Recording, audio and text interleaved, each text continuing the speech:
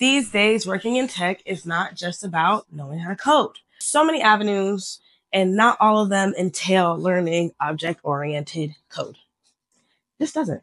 But I do think there are some similarities between all the jobs that you can absolutely get while working in tech.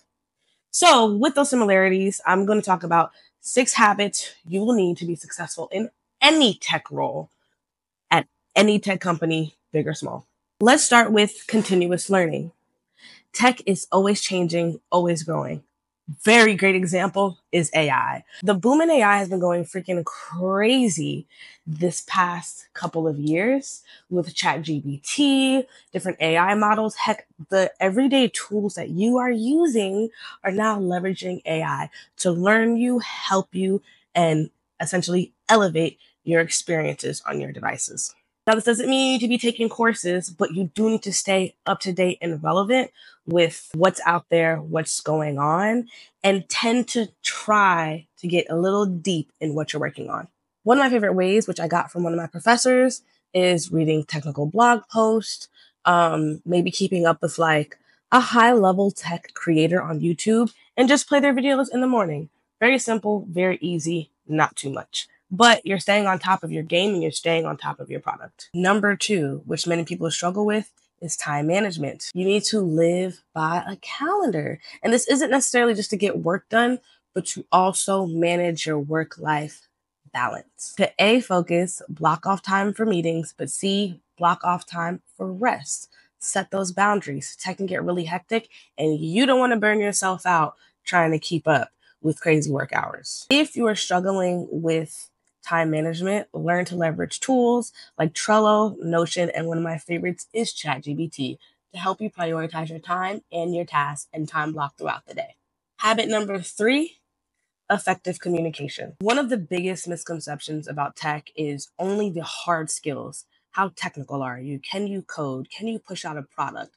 And we fail to actually talk about the importance of soft skills and communicating. Like, be real. How are you supposed to get across to your client, your boss, your coworker, what you're working on, what are your pain points, where you're stuck, if you cannot effectively communicate? It's honestly insane. Be clear in your updates, be clear in your ideas, be clear in your needs. You need to learn to leverage your team, but you need to learn to communicate with them on how they can help you the most.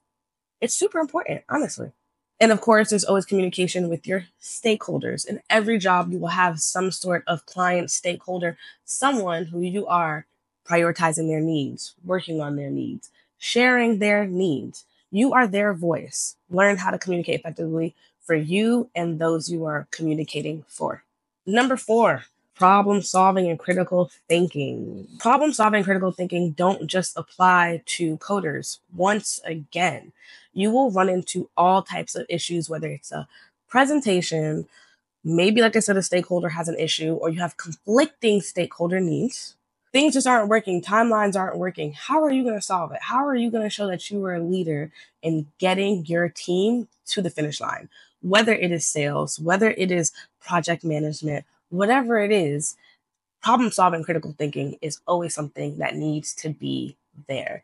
Be ready to think on the spot, be ready to maneuver on the spot, and be ready to act on the spot. I think a key factor here too is don't think of your problems as frustrations. Think of your problems as opportunity. When you see something as an opportunity, it is a lot easier to have a more positive spin on it and think about how you can grow with your problem. All right, number 6, adaptability. So many things will be out of your hands as you are a worker at a company. At levels way beyond you, they are making decisions that you, your manager, those near you cannot control. So be ready for project shifts, be ready for team shifts, be ready for your KPIs, your metrics, your team focus to change. It's going to happen.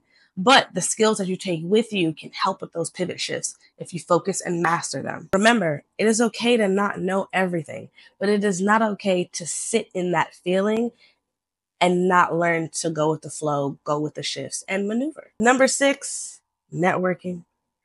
Networking is probably one of the most important things I will say on this speech today. Network, network, network. It's not always about what you know, but who you know that'll get you in the right rooms, talking to the right people, and leveraging the right resources. So those are my 6 habits for any tech role, no matter if it's super technical, super high level, you need it, you got to do it, master them. And honestly, you'll be successful at any role. Toodles.